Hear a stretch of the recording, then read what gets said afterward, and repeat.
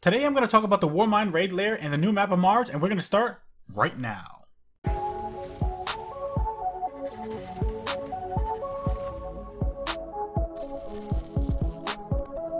What's up guys, Reckless here and welcome to Guardian Watcher. If it's your first time here and you enjoy learning all things about Destiny, then hit the subscribe button and click on the bell, that way you guys don't miss out on any future videos. So today I wanted to talk a little bit about the PvE aspect of Destiny 2 and specifically about the new map that was revealed as well as the new Raid Lair that both come to the second expansion of Destiny 2 called Warmind. For those of you who don't know, Warmind will be released on Tuesday, May 8th, 2018.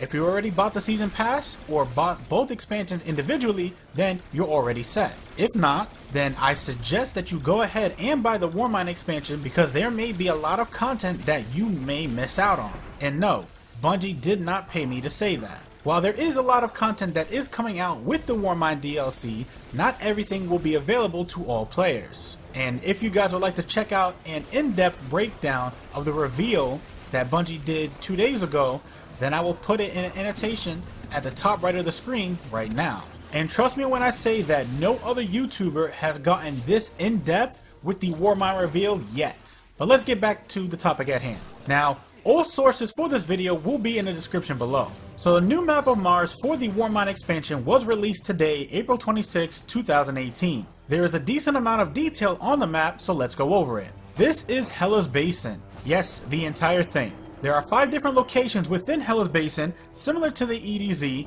and the other destinations. These locations are Hela's View, Alton Dynamo, Dynamo Approach, Braid Tech Futurescape, and Glacial Drift. From what we can see, there are 2 fast travel areas, which means that Mars may be kind of big.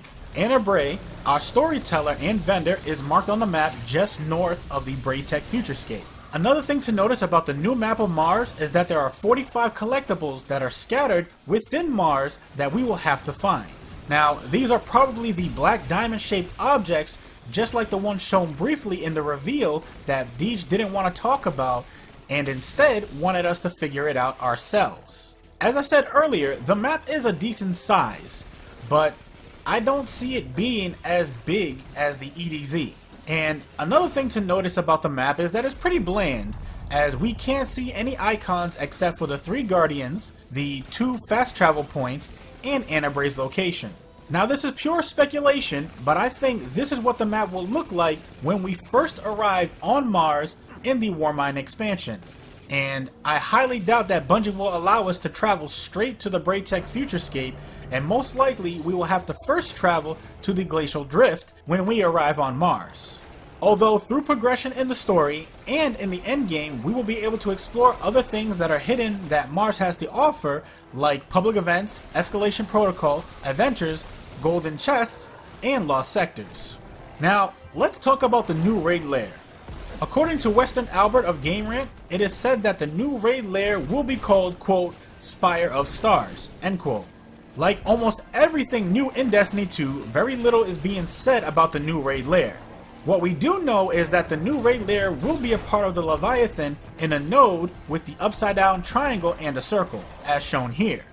Now, yes, the Warmind expansion does come with the new Raid Lair, but Bungie hasn't revealed when the Raid Lair will be available for all Guardians to play. Weston Albert said, quote, Bungie hasn't even revealed what kind of enemy faction players may face in the new Raid Lair, end quote. And yes, this is very frustrating for us as avid Destiny players, and I get it. But I'm sure Bungie has a very strict policy on leaking information.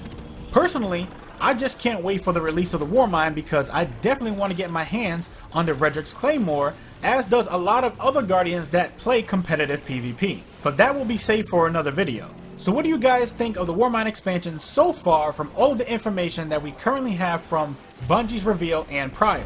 Let me know in the comments below, that way we can stir up a conversation or discussion and find out if there's anything else that people out there don't know about the Warmind expansion just yet. And if you guys enjoyed this video, then feel free to watch these other videos as well. You never know, you just might like them. And if you do, leave a like, share them, and then come back for more, because you know you want to. Thank you guys for watching, and remember, less guns doesn't mean less crime.